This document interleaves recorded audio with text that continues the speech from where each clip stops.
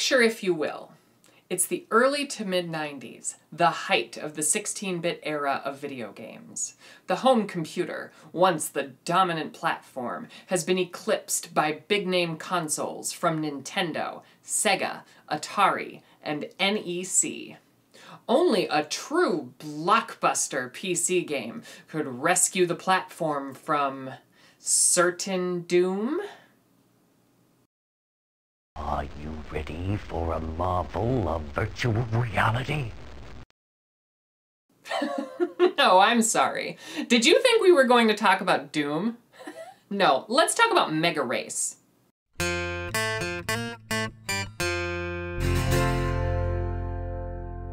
Hello again, and welcome to another episode of Veronica Explains. I'm Veronica, and today we're going to talk about a classic, really? We're gonna go with classic? Today we're going to talk about a classic PC game, 1994's MegaRace. MegaRace was released by Cryo Interactive Entertainment, the same company which brought us the Dune game in 1992. This game is, well, not Dune, or Doom, or anything of the sort. Even so, I spent hours of my life plugging away at this game as an 8 or 9-year-old, and I think it has its moments of fun and excitement. But I'll get into the specific quirks of gameplay in a little bit. First, I want to show you how you can get it running on Linux with just a few steps. First off, you'll have to buy the game. Now, I don't have my physical copy of the game anymore.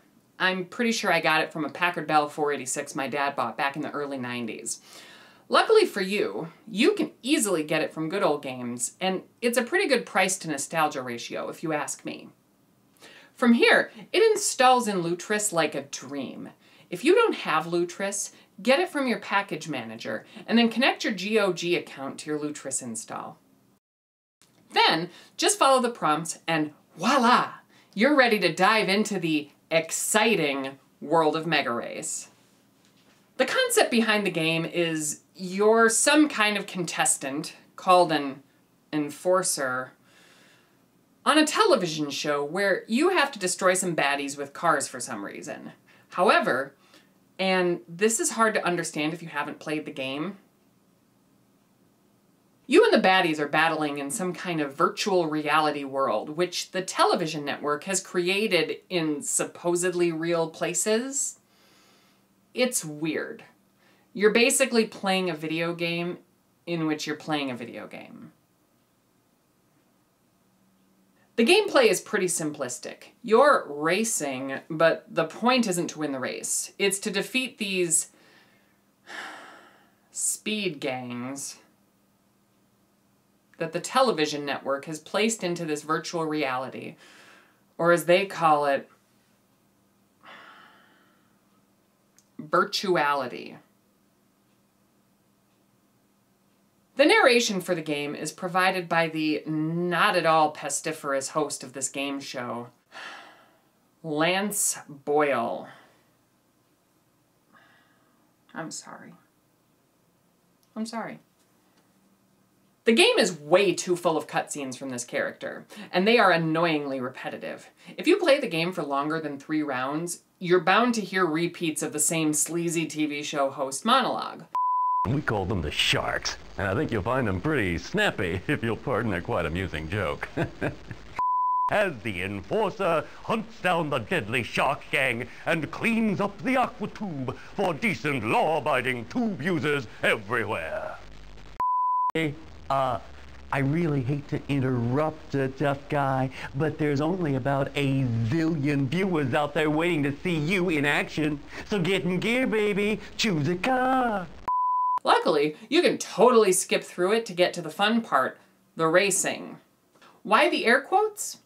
Well, I'm not totally sure how this game can even really be called a race, since there's no real race element to the game in any capacity. I mean, sure, it's on a track, and if you get far enough ahead of the baddie, they explode for some reason, but the real goal is to shoot the baddie or side rail them into destruction, so in my opinion, it's not really a race. It's also very much on rails as you move forward even if you don't press any buttons, which is weird. Again, I don't know if I'd really call it a race in the same sense as a game like Mario Kart, and if you're wanting a pure racer, there are much better options for you to choose. Even so, if you grew up in the early 90s, you might have fond memories of hearing Lance Boyle granting you fabulous prizes like a book. Don't worry, it's a fake. You were scared for a moment there, right? What a gag. A second pair of arms. Now you can eat 2 hamburgers at the same time. Or, and I'm not making this up, a Scottish accent, complete with a disturbing tongue animation, which definitely didn't give young me any nightmares at all.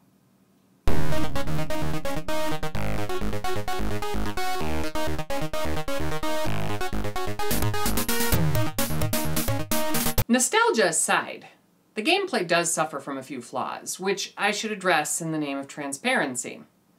First of all, it's way too easy to run out of bullets, and bullets are the only way to consistently destroy the baddies. Sure, you can ram them into the sidewall of the track, but that only works if you can catch up with them, and catch up with them in exactly the right spot. If you go too far ahead of them, it's virtually impossible to slow down and let them pass. You know, since you're on rails and it's not really a racing game. So you have to hope you can hit the little speed boost things, which feel hard to hit directly and consistently every time. And there's no apparent way to speed boost without hitting those things, which means you often spend most of the game annoyingly just out of reach of the enemy you're trying to destroy. Again, Mario Kart, this is not. There's also the dialogue. Now, I've already picked on the narrator for his own annoying annoyitude, but some of this dialogue is absolutely cringe. Our chosen candidate and everybody with a death wish is free to apply, including men and women of either sex. But seriously though, folks, it's thanks to robots that people like you can spend all day watching VWBT. Just don't give them the right to form labor unions. That's all I'm saying. Hi there, Tiger. All psyched up? Yeah, keep that adrenaline pumping. Ooh, you're really scaring me. Yikes. All that aside, if you grew up in the 90s, you probably remember tons of terrible, horrible, no good, very bad games that you had to play because it's what we had. We didn't have an app store. We had to go to Best Buy or Circuit City, uphill, both ways, in order to spend our allowance on big box games. And speaking of the big box, I don't think I've ever seen one for MegaRace. Everyone I knew who owned this game got it when they purchased a computer. If you bought this game in the big box, please let me know in the comments, because I'm starting to wonder if it ever really existed in the stores. It certainly was commercially sold for the 3DO, however, as well as the Sega CD. I haven't played those versions, and frankly, I'm probably never going to. The PC version is good enough for me, and I'd venture a guess it's good enough for any of you. Aw, sorry, Enforcer. You didn't get the job done. It's return to reality time, old buddy. So, why did I take the time to highlight this mediocre example of early to mid-90s gaming? Well, it's simple. It's nostalgic for me, since I grew up with it. My friends and I used to take turns sitting in front of that beige Packard Bell, mocking the horrible dialogue, and getting Mountain Dew all over my parents' keyboard. These old games like MegaRace, they don't have to be good anymore. It's just nice to know they're still there for me to play. If you're at least 25 years old, there's a good chance you have some games from your youth that don't really work out of the box anymore on a modern computer. For me, MegaRace is a good example, but maybe for you, you have fond memories of hanging out with your friends playing some edutainment title, or some Commodore 64 game, or maybe something from the Windows XP era. Whatever game comes to mind, it's worth a shot to see if you can find a copy and actually play it again using tools like Lutris. I've said before that one of my favorite things about Linux is that it's often simple to get older hardware and software running. Obviously, I can't vouch for every piece of software out there, but I do know that there's an entire Linux community ready and willing to help you get started, so you can feel the nostalgia at your fingertips. A week ago, I didn't really know what Lutris was, but with a little bit of help from my friends who've used it, and the installation scripts provided by the Linux community, I was able to get this game and several other retro games working. Go ahead, help yourself. The Linux community is full of positive human beings, building cool tools like Lutris, and they are eager to help you dive in. Of course they are, because Linux is awesome, and so are you.